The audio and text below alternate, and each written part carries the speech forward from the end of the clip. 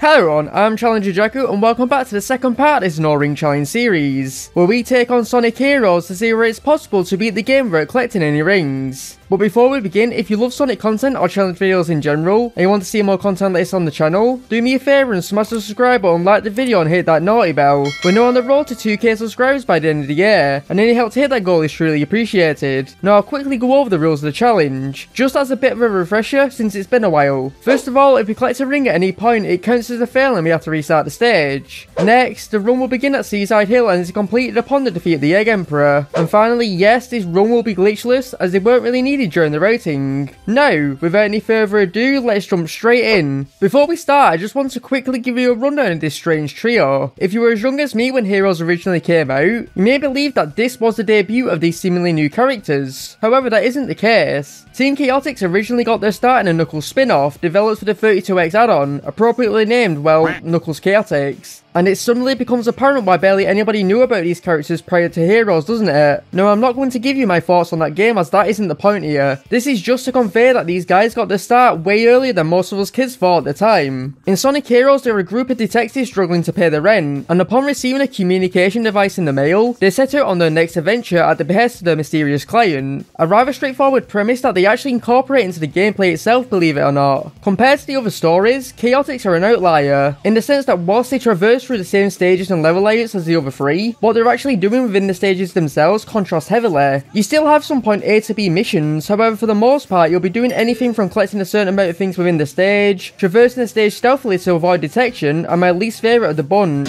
killing every single enemy to proceed, no exceptions. If this sounds familiar, well it should, as this is the exact same premise that the next game Shadow the Hedgehog was built upon, so if anything Team Chaotix serve as a precursor to the foundation of that game, for better or for worse. To be honest, I wasn't quite sure how this change of pace would affect our chances overall. On a first glance, this slower pace would seem to suit us far better than having to potentially clear an entire 9-minute stage. If there was any challenges that forced us to collect a set amount of rings though, we'd be screwed. For our first objective, it's a simple matter of collecting the hermit crabs, 10 in total to clear Seaside Hill. Now when it comes to the collecting missions, there are usually more than the required amount placed throughout the stage, so it allows us to pick and choose which hermit crabs we want to actually go for that will give us the best chance of beating this ringless. I really like how this shakes up the monotony of having to replay these stages for a fourth time. There's more in the way of theory crafting and routing the most effective route than ever before, something you will see as we progress. The annoying thing about the hermit crabs is that they have a habit of blending in with your surroundings. Whenever you think of crabs in the Sonic universe, the thing that will usually come to your mind are the badniks in the classic games. However, these things appear as real hermit crabs, making them easy to blitz past if you aren't paying much attention. The first of the bunch can be located on this platform near the spawning point of the stage. It's really easy to miss as the platform is placed into the wall itself, so we have to jump off the stage to land down there collecting the crab. I only remember this specifically as this was the bloody crab I couldn't find for the life of me back when I was collecting all of the emblems in the game. The spring here will take us back to the normal pathway, collecting another crab for our trouble. It's best to take your time as these things can be hidden anywhere, including inside containers or stone walls. To their credit, the character's dialogue will indicate whenever we're nearby any crabs, so you can use that as a means of pointing you in the right direction. As we reached the first checkpoint, we already had half of the hermits collected, and our good luck only continued upon reaching the open beach, as the 6th was placed underneath yet another stone block. We almost ended up hitting a ring container here because I destroyed the wrong one, however Vector's hitbox didn't have enough reach to connect with it thankfully. Just in this section alone, we were able to uncover yet another 2 hermit crabs, one placed under the pillar that we need to use the cannons to reach with Charmy as the leader, and the other placed beneath a pushable stone slab, bringing our total to 8 as we reach the what would be minecart section. I say would be because the minecart is pretty much absent here, which makes sense given our current objective is focused around exploration, and thanks to this we're able to access the marble foothold that we simply couldn't access with the other 3 teams. Mind you, there's nothing interesting here other than the 9th hermit crab, and once we enter the more open section of the circuit, placed upon a rogue island to the left, we collect hermit crab number 10, successfully clearing Seaside Hill. When you sit down and think about it, we haven't even cleared half the stage's layout, which just shows how quickly some of these missions can end if you're able to route the stages effectively. Despite appearing like another collecting mission, our task in Ocean Palace is actually a test of our stealth. There is a single choke place at the end of the stage, so all we are really partaking in is a traditional point A to B mission objective, and this is where the twist comes into play. You see, we can't engage the enemies, like at all. If we get close to them, they will activate, and our client will berate us for our mediocrity, essentially serving as a death. At a first glance, this mission seems like hell because of the actions of the AI, but this is where SBO comes into play. Being a highly skilled ninja and a chameleon to boot, despite having the worst tornado variation in the game, seriously the range is so abysmal, I hate it so much. Upon activating his tornado, this will turn SBO invisible, and this grants him a number of properties. This includes approaching enemies without being detected, or phasing through lasers without taking damage. My absolute favourite feature of this ability though, is that it will actually deactivate the AI of the other members. As long as you remain invisible, Charmy and Vector will stay idle until you either take damage, which will subsequently blow your cover, or if you switch them yourself. Not only does this give us the ability to easily bypass the egg pawns undetected, because the AI remains idle, they won't be able to careen themselves into the ring trails either, effectively giving us another alternative in the challenge rather than relying so heavily on the flight formation. Weirdly enough though, the traps in the stage itself don't care whether SBO is invisible or not, and so we were blindsided by the collapsing pillar killing us, which was bloody hilarious. We will have to still use the other formations, such as this platforming section as SBO isn't able to jump high enough, but as long as we quickly switch back to our stealth mode, we can just continue on reaching the first checkpoint. Now Vector is required for the number of doors that we have no other ways to break through, but aside from those instances, SBO is able to handle pretty much any obstacle that came our way, jumping down to the lower path in order to avoid the ring balloon placed in the centre of the adjacent walls. Sooner or later we hit a dead end, as the pathway that was once beyond this door has been blocked off, being replaced with a mechanical bud.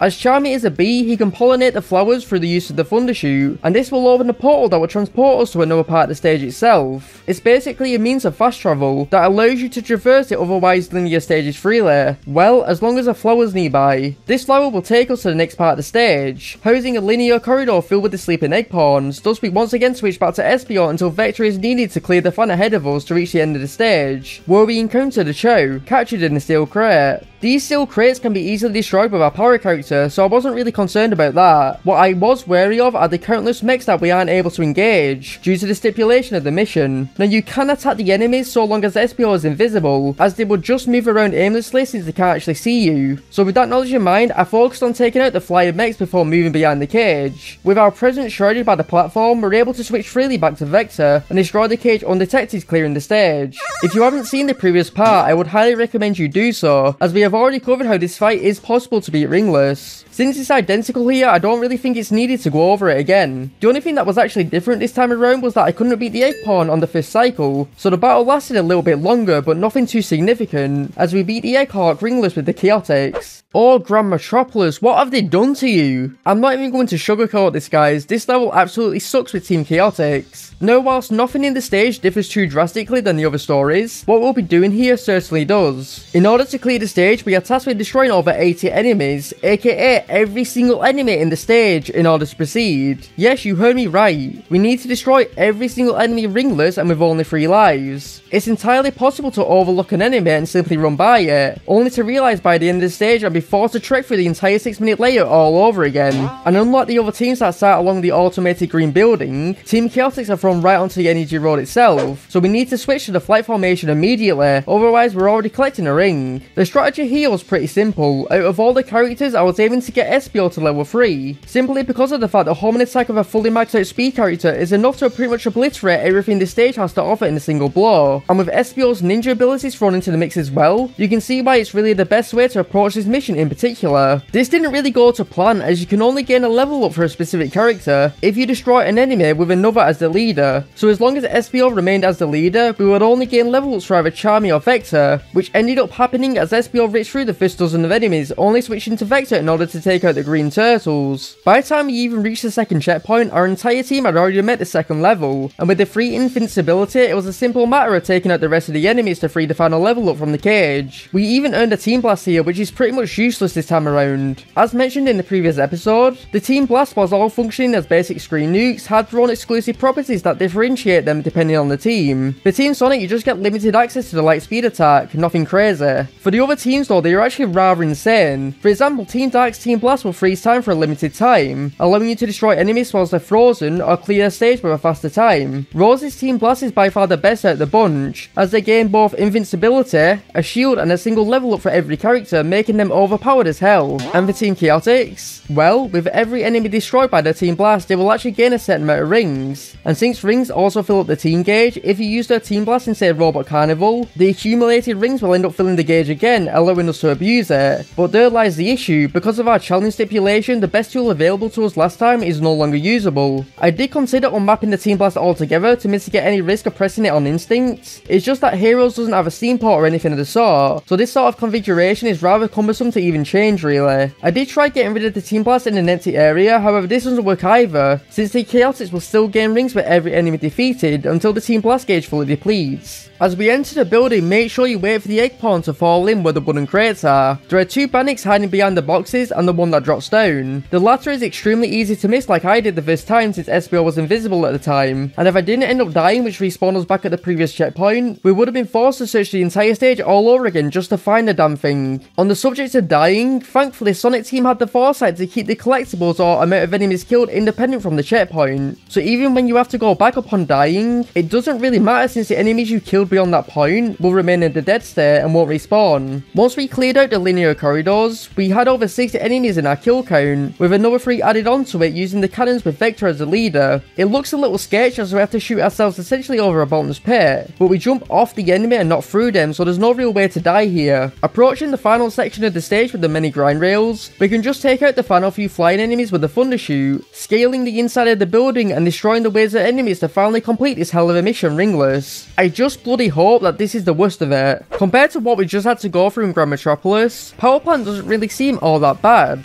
I mean, all we have to do is track down the 3 golden turtles and defeat them. This means that we can avoid pretty much any other combat encounter entirely. But of course, this is Power Plant, a stage with more hazards, more rings, and frankly way more bullshit to contend with. Even when we found the mechs, it's more convoluted than just defeating them, as they are locked in these cages where we'll need to find the switches beforehand. As a child, I didn't even know that you could unlock these cages, as I've always used the Team Blast to nuke them off screen. It wasn't until this playthrough that I realised that there were actually switches for us to exploit. The only rings that we even need to worry about are the ring trails placed along the energy roads. Using Charmy's Flight, we're able to easily bypass them, clearing out the multiple waves of enemies to force the platforms up to the next section. The first golden turtle is caged up just before the first checkpoint, surrounded by 4 of the flying mechs. Naturally, we take those out first, before locating the switch placed inside one of the steel crates. Flipping the thing on its back, Vector takes it out with a simple belly flop as we reach the first checkpoint. Believe it or not, we're literally right underneath the second turtle mech, as there is a pulley just above the shield container that will take us to the thing. Now the switch, for the lack of a better term, is in the form of these targets, one to the far left to be exact, and it's here where I quickly want to correct something I said in the previous episode. Final Fortress is actually possible to beat with Team Dark,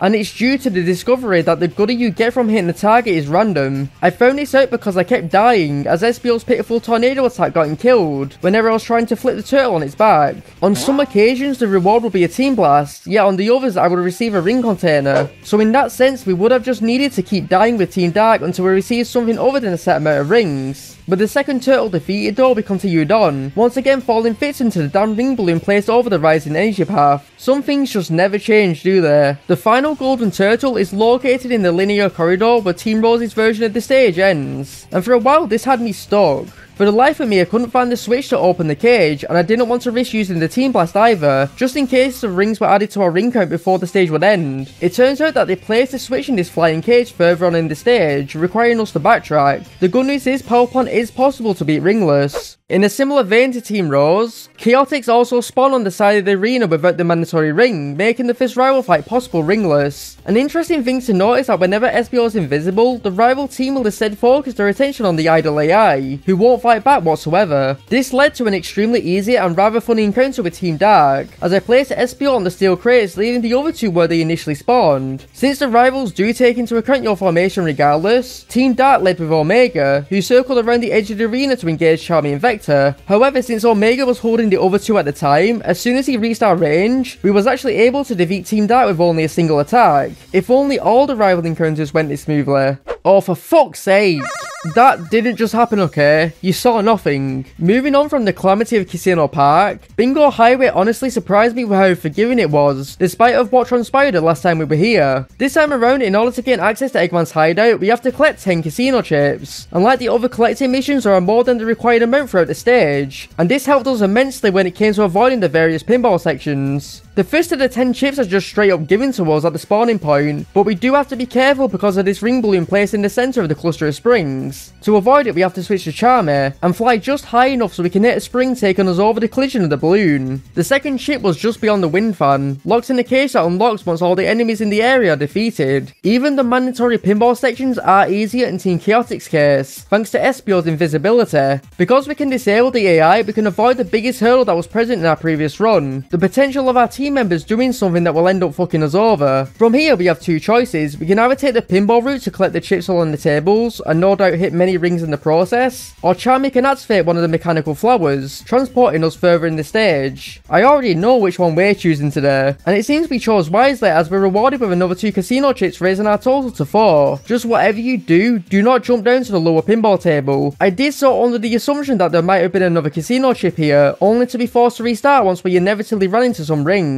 Instead, just hit the checkpoint and activate the next flower so we can avoid another pinball segment. We will have to backtrack here as there is a casino chip located above a cluster of springs. And of course we find our 6th chip just sitting peacefully in the center of this ring loop. I was honestly hoping there would be enough chips just in the regular section so we can avoid the pinball tables completely, but this sadly isn't the case. And as soon as I used a tornado attack to deactivate the AI, Vector fell off the flower and onto the table. Thankfully he got himself stuck in one of the roulette wheels and couldn't get himself out, giving us enough time to get off the table and summon them back safely. With only 4 of the chips remaining, it's thankfully possible to find 3 of them without even getting back onto the pinball tables, as they are placed further on in the stage. We only had to return to the tables when searching for the final chip, which was a breeze for Espio as long as you avoid the bingo numbers along the track. There's even a green neon sign pointing down at the chip as well, so just look out for that, and it's entirely possible to beat Bingo Highway ringless with Team Chaotix. Thank God. Robot Carnival, just like the other teams, is impossible because of that mandatory ring at the start, so we just had to use the flight formation or Espio's tornado attack to painstakingly take out each wave of enemies to clear the boss with a minimum of a single ring. I'd say it's even harder in Team Chaotix case, because we can't abuse the team blast like we could with the others, but it's still nothing too taxing. Rail Canyon can be considered our first real stage of the run. By that I mean there's no gimmicks to contend with, we don't have to collect anything or destroy a certain amount of enemies, just a traditional get from point A to B mission structure, just as nature intended. You may think that our best solution here is to just deactivate the AI with Espio. That pretty much doesn't work unless they somehow fall off the rail. If we leave them be, they will just gradually move forward until they hit a ring. So our best bet is to once again use the flight formation and just switch to an adjacent rail to avoid the numerous trails. All of the egg pawn encounters here are also optional, so it's in our best interest to just avoid them, activating the switch to change the direction of the illuminated rails to reach the next grinding section. The section where we had to bait the egg pawns away from the rings last time is suddenly blocked off by this massive gate, and with no springs in sight, it appears that we're stuck until you explode a hole in the wall that contains a flower, and with that we can enter the cage. This part is actually way easier with Team Chaotix because of the lack of rings, so we can just easily dismantle the egg pawn, switching back to Espio to grind along the track solo. At some point it's best to revert to the flight formation just as a safety precaution. The last thing that we'd want to do is accidentally fling off the rail because of the jank. The 3 ring containers that were here previously are replaced with just 1 along the center rail, making it far less tense to avoid. From this point on, Rail Canyon transitions into a long grinding section, where all we need to do is slowly move forward and occasionally jump onto one of the adjacent rails. Nothing too interesting. I made the choice to jump down to a lower platform though so we can activate the checkpoint, and I'm glad we did. Because of a bout of impatience, we failed a huge skip that would have taken us all the way back if we didn't activate that checkpoint. The final segment of the stage revolves around a small little puzzle, where we have to grind around a loop and destroy the enemies so we can activate the rail switches trapped within the cages. It's a bit tricky because of the camera, and the fact there is a train also looping around the oval track. I couldn't figure this out for the life of me, so in the end, after only activating a single switch, we just used a flight formation in an attempt to reach the red rails, and sure enough this worked. As mentioned in the previous part, you can also jump from a higher rail to land on the orange roofing of the station as it does have collision, completing Rail Canyon without collecting any rings. Our objective in Bullet Station revolves around destroying 30 of these cannons littered about the stage. Now there are more than 30 throughout the entire level, but our success is dependent around one thing. Are you able to destroy 30 of these things before we reach the cannon set piece that will force us to collect at least a few rings? From my testing, sadly no. Now I admit I could be overlooking something, but I just wasn't able to destroy 30 cannons before reaching that set piece. The closest I ever got was around 22, which sadly isn't enough. The good news is that you're only forced into a few ring balloons as we can can beat this stage after the first cannon set piece, reaching the quarter during the minecart section. Overall though, it sadly isn't possible. Just like last time, Egg Albatross isn't possible to beat Ringless either because of that mandatory ring. But I just want to bring this battle up because I discovered something that I didn't actually know about before. The bottom carriage with the awkward hitbox has this cannon in the center of it that will shoot spike balls towards you. All of this time, I assumed that it was just a part of the carriage itself, but no. If you use the thunder shoot, you can actually destroy the thing, which will make dealing with it completely trivial. With that though, we can beat the Egg Albatross with a minimum of a single ring. Frog Forest is definitely an interesting stage this time around, as our best friends last time around, the green frogs, are turned against us in the form of a stealth mission. Apparently the frogs here are the biggest snitches on the planet, and their rain will magically alert the mechs to your presence, so we have to avoid them. Now to be fair, they do alter the level design to compensate for this, since you can no longer use them to build the path ahead of you, which was rather awkward I have to be honest. SBO will be our greatest asset in this stage by far, as per usual, as we make use of his special ability to slip by the frogs undetected jumping down to the lower vine, which was slightly dodgy with a small room for error. We were able to land upon it though, so we were safe to switch back to the flight formation in order to skip the vine entirely, avoiding the ring trail in the process. Speaking of vines, the segment where we would need to activate the frog so we can flourish the mushroom springs kinda got us stuck. In this version of the stage, there is a swinging vine that we'll need to use to propel us up to the checkpoint above. It's just that this damn thing pulled a cold hard crash, so I couldn't see it off screen. Because of this, I was severely confused, and thought we needed to grab the frog's attention, which resulted in a death. The next time the thing actually bothered to show up on screen, so we're able to press on from here. The flower propeller is where this stage sadly reached its end. As I mentioned last time, the placement of the skyward ring balloon differs between the stories. For Team Dark and Rose, the ring balloon is placed slightly off center, so it's actually possible to avoid it with the rigid movement of the propeller. By that same token, Team Sonic and Chaotix share the same placement, and so we are forced to collect the 5 rings no matter what we try. I thought maybe if we turn the SBO invisible, so only he grabs a hold, our hitbox might be slightly smaller, so we could theoretically slip by, but no, that didn't work unfortunately. And of course, just like before, during the second propeller set piece it is actually possible to clear it ringless, beating Frog Forest with a total of 5 rings. Given how much I actually hate Lost Jungle, I really wasn't looking forward to having to go back through this level with a stipulation added on top, but to my surprise this was actually one of the easiest stages thus far to route. With our next collection mission, all we have to do is track down 10 Chao. As usual, there are more than 10 Chao within this stage. Even better is that we can actually collect over half the requirement literally in the first section of the stage itself. We start off on this vine, and you have the option of either jumping down to the lower platform, or switching to the flight formation to fly up to a higher vine. If you want to get out of this stage seamlessly, for the love of God choose the higher vine. There's a flower here that will take us to a platform that has 2 Chao, immediately raising our total as soon as we free the second Chao from their confinement. The third Chao is trapped within the cage along with the spring that we need to use to reach the next platform. To unlock it, it's just a simple matter of taking out the standard egg hammer, so already not even passing the first real platform, we've already collected a third of our quarter. This momentum only continues as we find the next 2 Chao along these floating platforms, reaching the first checkpoint with half the Chao already saved. The frogs here are remorseful for the trouble they caused in the previous stage, so they will actually grow the fruit this time around so we can ascend further up the stage finding Chao number 6 hidden in the cluster of wooden crates. Do you remember that tricky section with the 3 vines and the ring balloon? Well, it's back, and this time it looks even harder. Instead of 3 vines there are only 2, and their placement also seems further back than usual, so we can't just simply jump early like we did before. I honestly thought we were screwed here since it appears impossible to reach the other side without the automated push of the swing, but I somehow managed to do it on my first try. I don't know what happened here exactly. We just jumped off and held the flight button down rather than mashing it, and this gave us just enough distance to bridge the gap without touching the ring balloon. The 7th Chao is located here in a steel cage, so we had to take out another egg hammer in order to free it from captivity. To the right of here, hidden behind a few bushes, the 8th Chao is just floating freely on the lily pad. So far, this stage was going incredibly well. We managed to complete Lost Jungle ringless after the automated loop, with a Chao bouncing on the left of the path on top of the mushroom, and as long as we avoid the black frogs and the falling fruit, the final Chao is placed on yet another floating platform before the flower propeller. I'm utterly shocked at just how easy this was. When it comes to the rival battles, Team Chaotix have it easy, in the sense that they spawn on the opposite side of the arena for both fights, making them the only team that it's possible to beat both of these rival battles ringless with.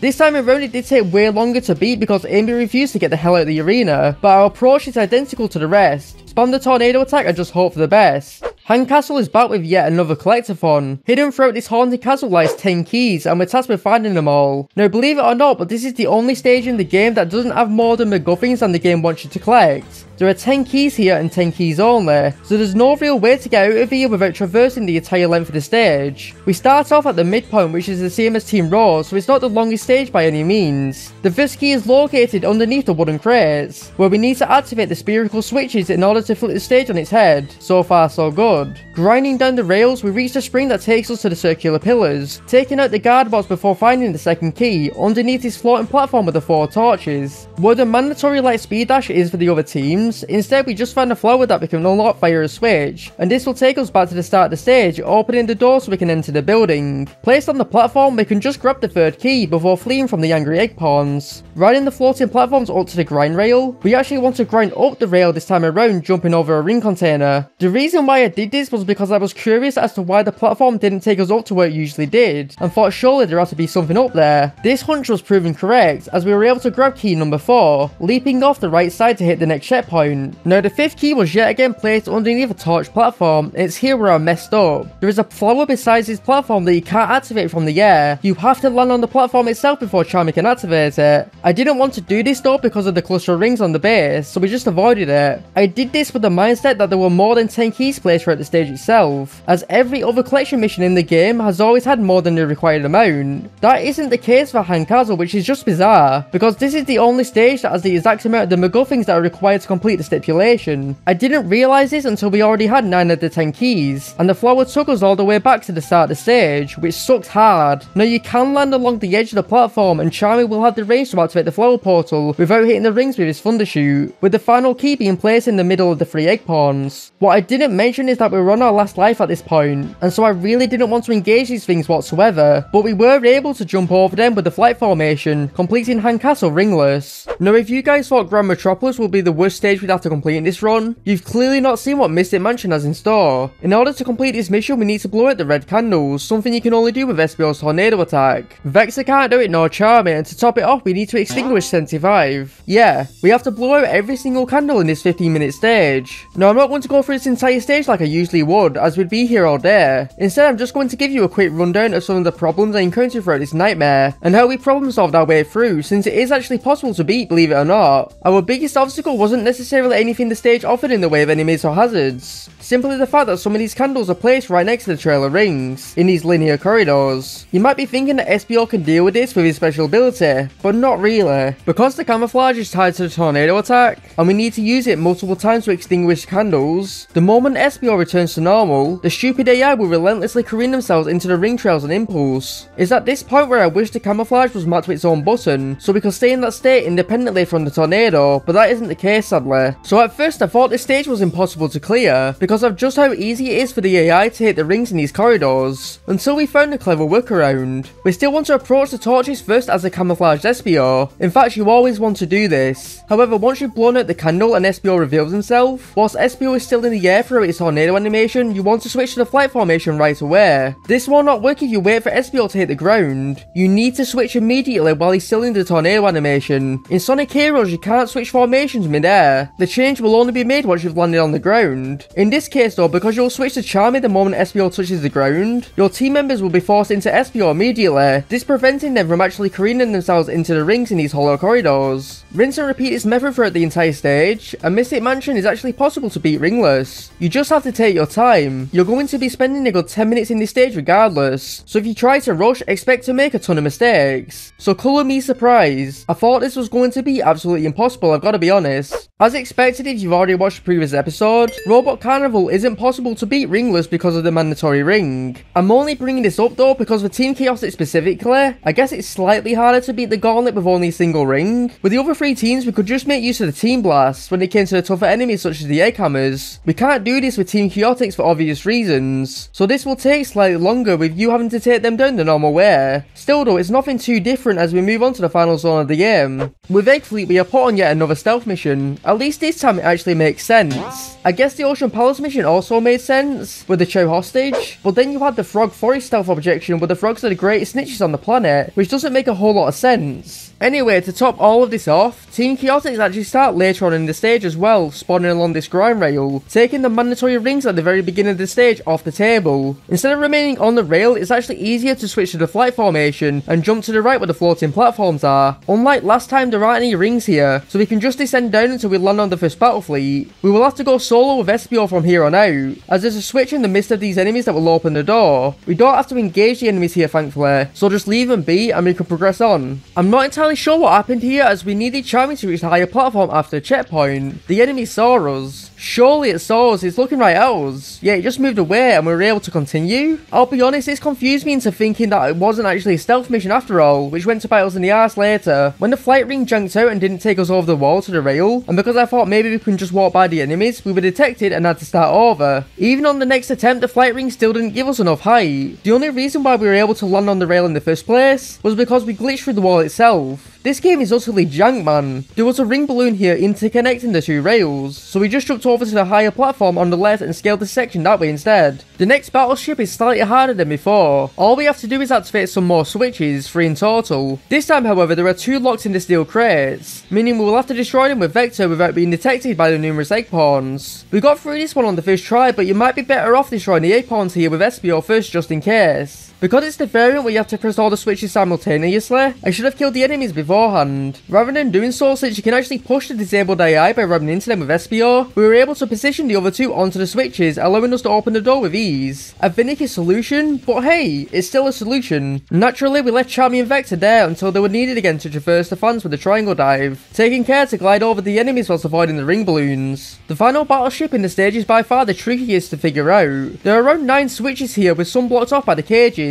and of course the lasers roaming across the ground. Needless to say, you will have to take out the egg pawns and cannons with SBO before even attempting this, only switching to Vector to destroy the crates, unlocking the way forward. As we enter the final portion of the stage, we're met with 2 choices. There's a cage that we can unlock that houses a target for Vector to destroy, and this will activate a vault pole taking us up to the final room. On the other side, we can ignore this completely if we choose the flight path. In this case though, I decided to go out of my way to unlock the cage. No matter which side you choose, there are lasers blocking the higher platform, so we can easily avoid these with SBO's camouflage. If we chose the flight route instead, we would have to squeeze in between the lasers and avoid the cannon aiming at you. So under our stipulation where we can't damage boost, the pole vaults just seem more feasible overall. To unlock the final door taking us to the goal, we have to contend with the E2000 mechs. Because of the sheer amount of cannons here, the mech couldn't be seen whatsoever until it was too late. Even then though, without the team blast, I wasn't even sure how to approach this thing. Surely they weren't expecting us to home and attack spam right? No, this took a millennia, as the robot couldn't see SBO yet it can still react to your attacks, parrying you after a few hits. We just had to repeatedly deal a little bit of chip damage until it parried, wait until it stopped, and then repeat the entire process until it finally went down. As you can imagine, it was incredibly time consuming and tedious. With that out the way though, it is possible to finally beat Egg Fleet ringless. Final Fortress this time around is actually my favourite missing archetype in the Chaotix story, as we're tasked with collecting a total of 5 keys to unlock the door where our mysterious client is located. Unlike Han Castle, there are a total of 6 keys within this version of the stage, so we do have some degree of control into which keys that we want to go for. With the first key sitting within the cage after the first grind rail, we make steady progress taking out the shielded egg pawns with our power character. There's a flower just after this that will take us right to the end of the stage. I'm not going to lie, it's bewildering why this is even here. Now there is a final key collectible upon destroying the 2 armoured egg hammers. It's just that if you try to go over there in the first place, the door will close on you before you can even get out the room. All this flower serves as is a checkpoint rather than a means of grabbing another key early on. It doesn't really matter for us though, as the second key is placed on the same platform as the flower, inside the debris that you'll need your power character to clear. Rather than using the triangle jump to scale across the adjacent walls, we took a gamble with Charmy and it paid off, allowing us to free the 3rd key from the cage. So far this was going incredibly well for us. Unfortunately, our momentum ran headfirst into a brick wall upon reaching key number 4. So there are 2 paths that you can take here. The lower path with the godly amount of cannons, or the upper rail that we need Charmy to reach.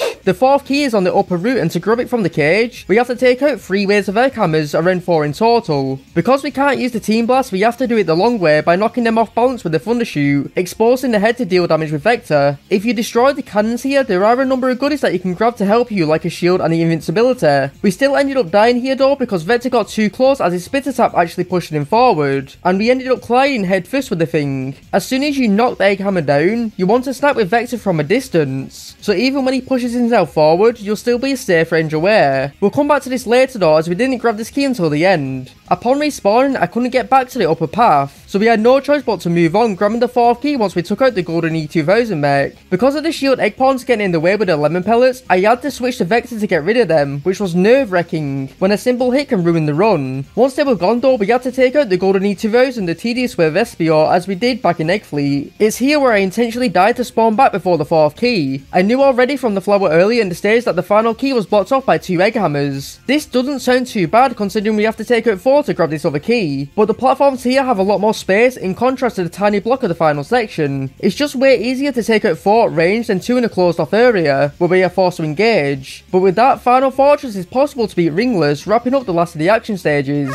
Coming into this one, I was honestly terrified. Since the Team Blast is now off the table, the Egg Emperor on paper just appears to be too much for someone to realistically handle. I myself am also guilty of thinking this too. Lo and behold though, the flight formation comes through with just how broken it is. The Egg Emperor is in fact possible to beat ringless, and it's a hell of a lot easier than I expected it to be. Literally all we have to do is level up Charming enough through the various balloons and containers on the straightaways. He doesn't even need to be level 3 to cheese this thing either. Level 2 is more than enough to win this fight with ease. Upon reaching the wide arena, you need to get rid of the cannons immediately with Vector. This allows us to focus directly on Eggman himself, without the need to dodge endlessly. Now the Thundershoot can actually paralyze Eggman's shield, allowing us to attack his weak spot, and since we can fly over his crescent energy waves, all we actually have to do is spam both the A button to keep ourselves in the air, and the attack button. The level 2 Thundershoot is enough to absolutely melt the Egg Emperor's health bar, as crazy as that sounds, ending this fight extremely quickly. Concluding this challenge with the knowledge that no, you cannot beat Team Chaotix story without collecting any rings. I'm not going to get too out of shape about this. Taking away the mandatory rings that we have no control over, only 3 stages aren't possible to clear ringless. So overall this was a far greater showing compared to the previous episode. Coming out of this, I am surprised as to just how much I enjoyed writing this one. I always believed that Team Chaotix would have been the worst story to try this challenge with, and it's why I kinda put it off in the last episode. In the end, it turned out to be the most enjoyable by a mile. It was cool to see both rival fights actually being possible for once, and the unique mission structure fundamentally changing our approach made for an engaging and, dare I say, fun experience. Rather than just reacting to the obstacles in the stage, we actually had to pay attention and theorycraft our routes. It made it so I felt like I had way more control over the success of the run, more so than any of our previous challenges, and that's something I can appreciate despite the result. With all 4 of the main stories down, it's time to finally wrap up the Hero series. So join us next week when we take on the final story to see where it's possible to complete it without collecting any rings. Once next week's video wraps up, I will be announcing the next series, a series that you guys have been requesting, and I think you'll be surprised by what we'll be doing with that one, so please look forward to it. As always, I just want to take a moment to thank every single one of you who continues to support the channel. I know I say this every time, because it's true. This channel wouldn't be a thing without your guys' support, and all the love you bring to every video, so sincerely, thank you.